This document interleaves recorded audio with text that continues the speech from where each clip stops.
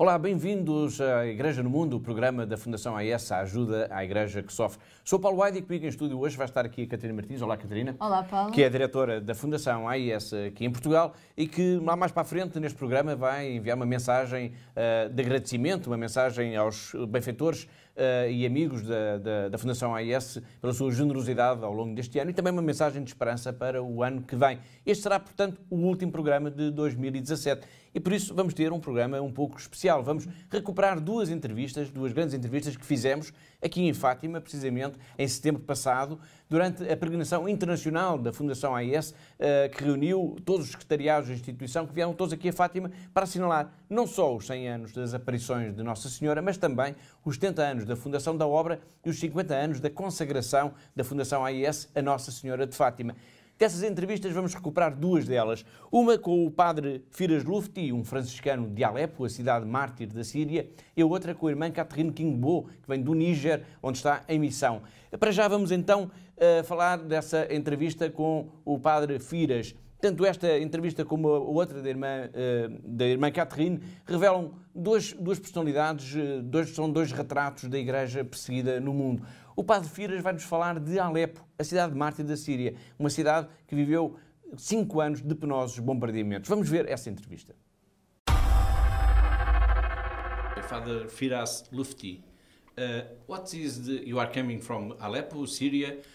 How is the situation now in Aleppo and in Syria after the war is over? Yeah, thank you for your invitation for this beautiful moment and here near the Virgin Mary, the Lady of Fatima. This is a big pleasure for me come here and for the first time, and especially to tell her thank you for her intercession, her presence, her presence with us, with the people who suffer. As you know, the situation in Syria, especially in Aleppo, very dramatic. After 6 years of war, the war in this December, in 22 of December, in Aleppo, after 6 years of fighting and bombs, the war is stopped. The negotiation between official government of Syria and the jihadists that occupied big part of Aleppo, they left the city, and finally peace arrived to Aleppo after many years of suffering, of death, of many blood of innocents. But the war stopped in Aleppo, but not in all around the Syria. We have another cities where the jihadist presence is already done there, and it needs also peace and serenity.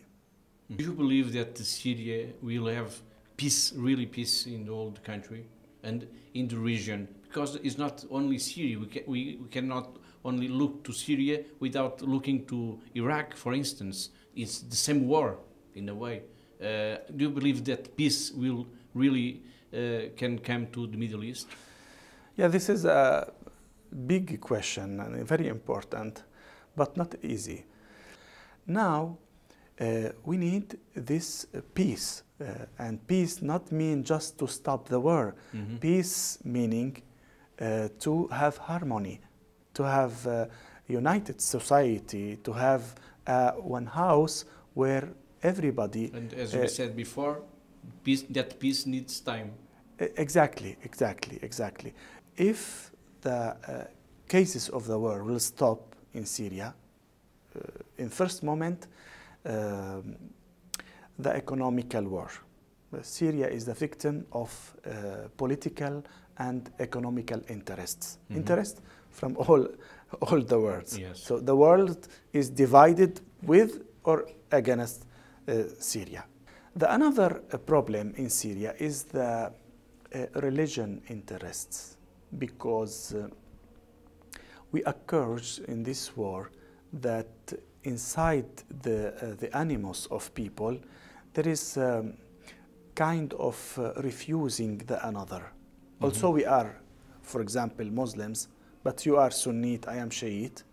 And you are Christians. You are Christians, you are Muslims.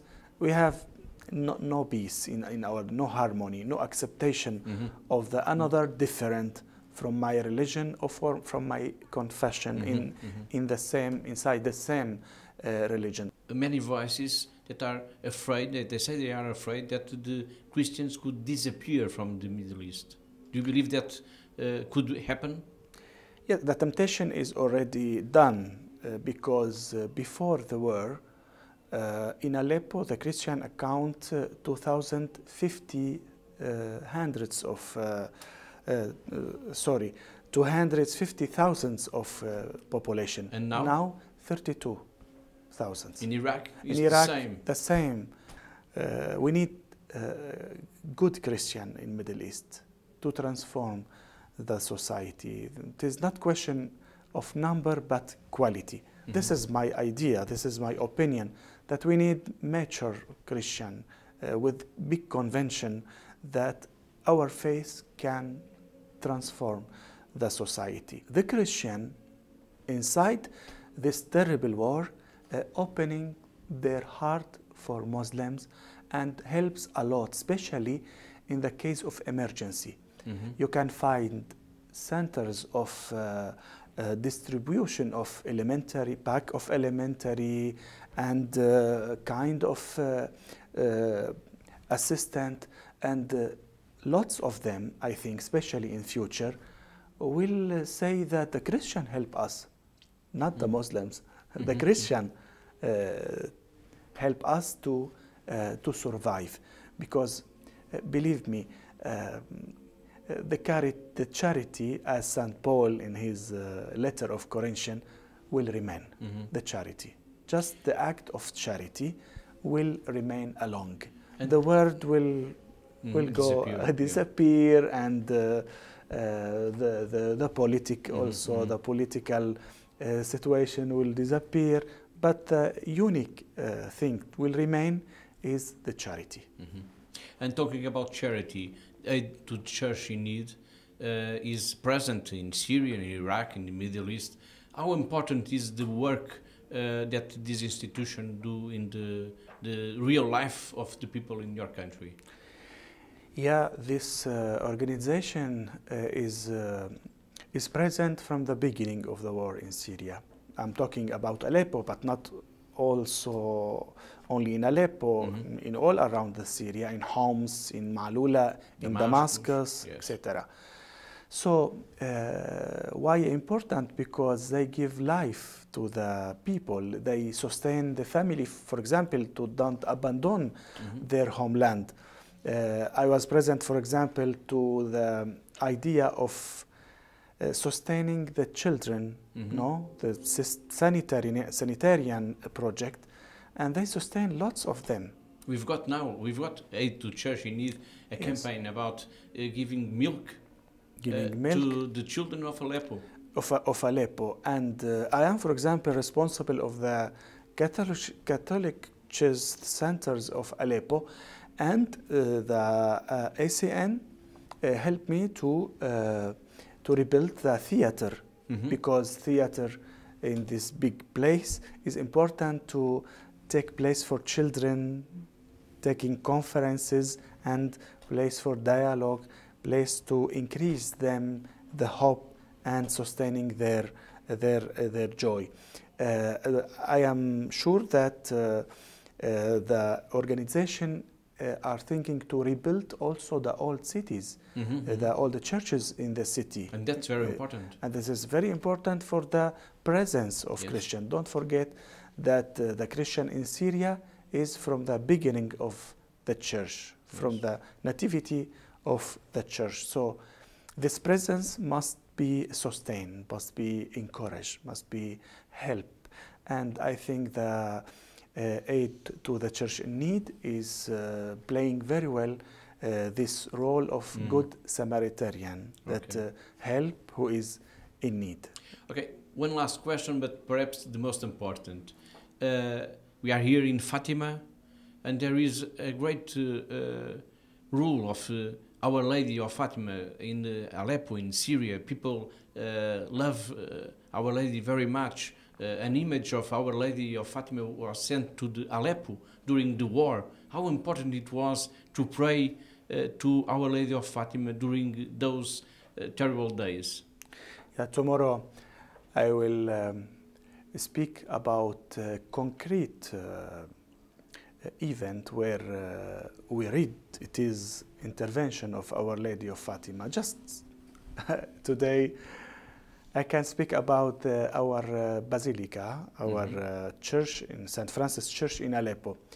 In one Sunday, 400 people was there for the Dominical celebration. And the jihadists launched a bomb that attacked the cupola of the church. The cupola was damaged, but the bomb explodes outside. If the bomb exploded inside the church, we have a demolition and especially dying of 400 persons. The parish there commented this event that it was the lamp of the Virgin to protect us from the imminent die.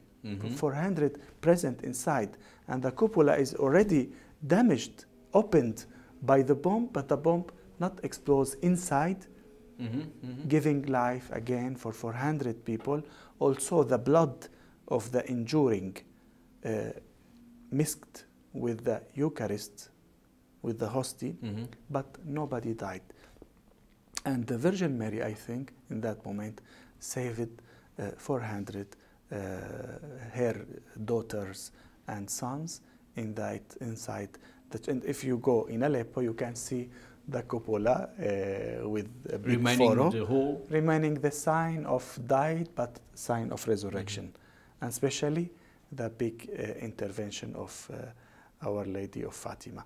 The city of Aleppo was consecrated to the Lady of Fatima, and especially in the moment that Pope Francis celebrated here the anniversary, we have had also the statue of the Lady of Fatima, and the people was very happy to have the mother physically there, because in faith she is present in our community, sustaining our hope, our presence.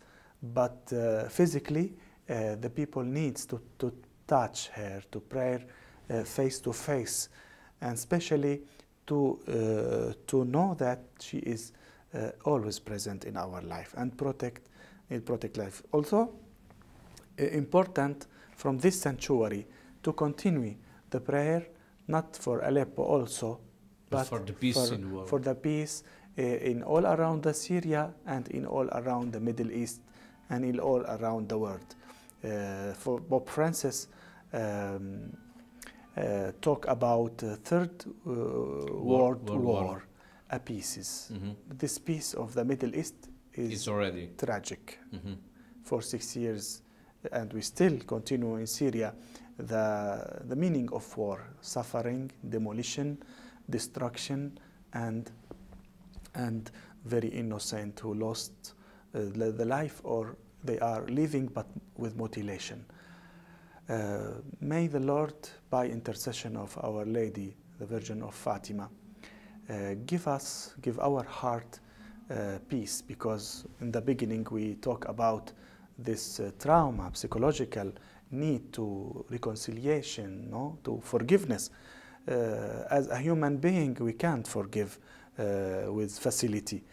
But I think we have to count on the grace of the Lord, and to put our trust in the Virgin of Fatima, that in her presence, invite always to pray for peace, and to pray to have reconciliation, and to have humanity with joy, with reconciliation, and with peace. Thank you. Thank you very much. Thank you. Depois desta entrevista com o padre Firas, que veio de Alepo, na Síria, vamos agora até ao Níger. Vamos ao encontro da irmã Catherine Kingbo, uma irmã, uma religiosa que fundou em 2006 a Fraternidade das Servas de Cristo. Ela vai nos contar como é difícil a vida da Igreja neste país, a sua missão, principalmente porque o Níger é também um país assolado e muito pelo terrorismo do Boko Haram. Vamos ver. Le Niger, c'est un pays d'Afrique menacé par le Boko Haram. Oui. Qu'est-ce que vous nous pouvez parler de cette menace? Cette menace est toujours d'actualité, elle est réelle. Elle est présente. Elle est présente dans le pays et également dans notre région, à Maradi. Mais nous restons quand même vigilantes dans nos activités, dans nos déplacements. Mais ce qui est important à savoir, nous avons le soutien, un grand soutien du sultan, des imams, à cause de nos activités sociales. Ce qui fait que nous ne sommes pas toujours inquiètes, même si aujourd'hui, nous avons encore 2 policiers qui sont avec nous 24 heures sur 24. Dans votre maison? Dans notre maison, pour assurer notre sécurité. Et cela nous rassure, ce qui fait que nous pouvons travailler librement. Quand on parle de la menace de Boko Haram, on parle de quoi? Lorsqu'on parle de cette menace, nous parlons bien sûr des agressivités, Terrorisme. le terrorisme, les enlèvements et ce qu'on ne doit pas oublier, les agressions verbales. Nos jeunes, par exemple, quand elles vont à l'école, quand elles sortent, elles sont agressées par des jeunes. Quand elles mettent leur croix, elles sont interpellées par des jeunes et parfois par des insultes qui les injurent. Les adultes, je peux dire, sont agressifs à leur égard. Et même si nos jeunes ne réagissent pas, nos filles ne sont pas défendues par les adultes qui entendent ces agressions. Alors nous leur conseillons toujours de ne pas réagir, de ne rien dire lorsqu'elles sont agressées verbalement. Type d'agression, ce n'est pas du Boko Haram, ce n'est pas du terrorisme, c'est C'est des intégristes. Ah. C'est des intégristes et peut-être également des adeptes de Boko Haram que nous ignorons. Parce qu'il faut le dire quand même, la police, la sécurité est très vigilante. Et la population également, on sent une solidarité entre les jeunes, entre les adultes. Ils sont très vigilants. Oui. Être chrétienne au Niger aujourd'hui, c'est difficile? Je peux dire que c'est un peu difficile. Il faut vraiment avoir la foi pour maintenir, je dirais, sa relation avec Jésus-Christ.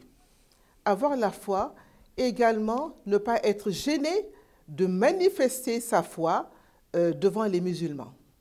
Et je voudrais souligner un point important que j'ai eu l'initiative de réaliser le 15 août dans notre communauté à Maradi.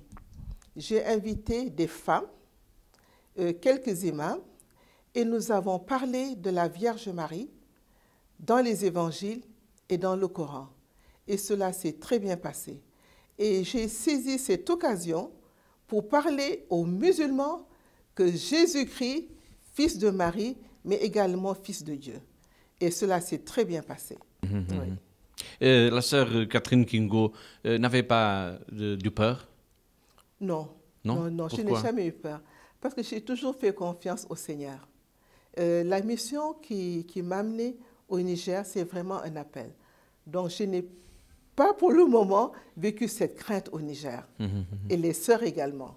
Nous sommes ici au Fatima. Oui. Et Fatima, c'est une culte très importante en Afrique et aussi en Niger. Comment expliquez-vous ça? La Vierge Marie, c'est la maman de tout le monde. des chrétiens comme des musulmans. La Vierge Marie est honorée par les chrétiens, également par les musulmans. Et nous aimons beaucoup la Vierge Marie en tant que femme parce qu'on se confie facilement à elle, elle nous comprend, elle nous soutient et elle nous donne la force de tenir au moment de nos difficultés et de nos épreuves. C'est vraiment une maman pour toute l'humanité. Mais la Vierge de Fatima? Fatima, c'est vraiment, je dirais, une terre sanctifiée par le Seigneur et par la présence de la Vierge.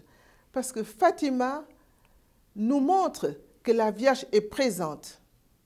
Il est à Fatima, mais il est aussi au Niger. C'est une Vierge de partout.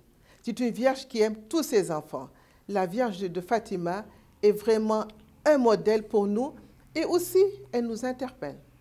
Elle nous demande d'être à l'écoute et à l'école de son fils pour nous convertir. Ça, c'est très important. Et c'est le message central de Notre-Dame de Fatima, la prière et la conversion. L'Église en détresse a un grand travail en Afrique. Comment voyez-vous ce travail? Un travail important, un travail magnifique. Un travail qui se fait, je dirais, dans l'humilité, dans la discrétion demandée par la Vierge de Fatima. Un travail très humble. Et c'est grâce à Aide à l'Église en détresse que nous avons pu réaliser beaucoup d'activités au Niger en faveur des enfants et des femmes. Par exemple? Grâce à Aide à l'Église en détresse, nous avons pu avoir des plaques solaires. Nous avons pu avoir de l'eau dans un village où il n'y avait pas de l'eau potable. Et grâce à Aide à l'Église en détresse, nous avons eu notre maison. On n'avait pas de maison quand on venait d'arriver au Niger. On était dans des maisons louées. Mais grâce à cet organisme, nous avons maintenant notre propre maison. Si vous avez la possibilité de contacter un bénéfacteur de l'Église en détresse, que direz-vous? D'abord, merci. Merci pour sa compréhension. Merci pour son soutien et merci pour sa grande attention et générosité à notre égard, mais à l'égard également des démunis. Merci. Merci bien. Vimos a entrevista com a irmã Catherine Kingbo, antes do Níger, antes vimos a entrevista com o padre Firas, um franciscano de Alepo, na Síria. Síria e Níger, dois países, Catarina, que só por si justificavam o trabalho da Fundação AIS. É verdade, Paulo. De facto, esta situação que se vive no Médio Oriente, no Iraque e na Síria, só por si justificaria a existência da AIS e o nosso trabalho diariamente. De facto, estas duas comunidades, esta comunidade cristã destes dois países do Médio Oriente, sofreram nos últimos anos um genocídio, uma tentativa de genocídio, em que este grupo radical, o Daesh, tem tentado apagar a presença cristã destes dois países. E, portanto, só por isso o nosso trabalho justificaria, porque temos que estar presentes junto a estes cristãos perseguidos. É esta a nossa missão, ajudar esta igreja perseguida, esta igreja que sofre. Mas também, evidentemente, o trabalho desta irmã Catherine, do Níger, também não pode ser deixado para trás e é também um país onde os cristãos são, de facto, uma comunidade perseguida, uma comunidade necessitada e que só por si não conseguem sobreviver. Portanto, é necessário ajudar esta comunidade, esta igreja, estas congregações que estão no terreno e que só estas congregações é que podem ajudar, de facto, esta comunidade a sobreviver em países como este caso da irmã Catherine que vimos. O Níger, que tal como a Nigéria e os Camarões são dois países, são países onde o exemplo de grupos radicais que atuam regularmente, portanto, no caso destes três países, é o Boko Haram, como o Paulo já tinha aqui frisado, e de facto esta ameaça deste sobressalto com que vivem as comunidades é um sobressalto real e diário, em que nunca se sabe quando será o próximo ataque deste grupo radical. E por isso, aqui neste continente africano também muitas das comunidades só sobrevivem graças ao trabalho, à ajuda que nós damos através desta instituição que é a Ajuda à Igreja que Sofre. Uma ajuda também que também só pode acontecer, só se pode materializar, havendo a generosidade dos benfeitores da Fundação AIS. Estamos quase no virar do ano, de 2018, Catarina, uma palavra talvez para os nossos benfeitores, para agradecer esta generosidade. Exato, Paulo. De facto, esta palavra que nós podemos deixar aqui hoje em nome da AIS é de facto um grande obrigada por tudo que os nossos telespectadores, os nossos amigos, os nossos benfeitores têm feito ao longo de 2017, que sem eles, de facto, como o Paulo dizia muito bem, sem esta ajuda nós não podemos fazer nada, porque nós somos meros canais em que a generosidade passa dos nossos benfeitores para estes nossos projetos. E tivemos estes 2 exemplos aqui hoje no programa, do Padre Firas e da Irmã Catherine. São 2 exemplos de como a ajuda dos nossos benfeitores se materializa depois diariamente nestas comunidades. E é essencial. É essencial, e sem esta ajuda, de facto, muitas destas comunidades já teriam desaparecido. E por isso a palavra deste fim de 2017, início de 2018, só pode ser um grande, grande obrigada por tudo o que têm feito, por todo o vosso apoio à Igreja perseguida, esta Igreja que sofre no mundo.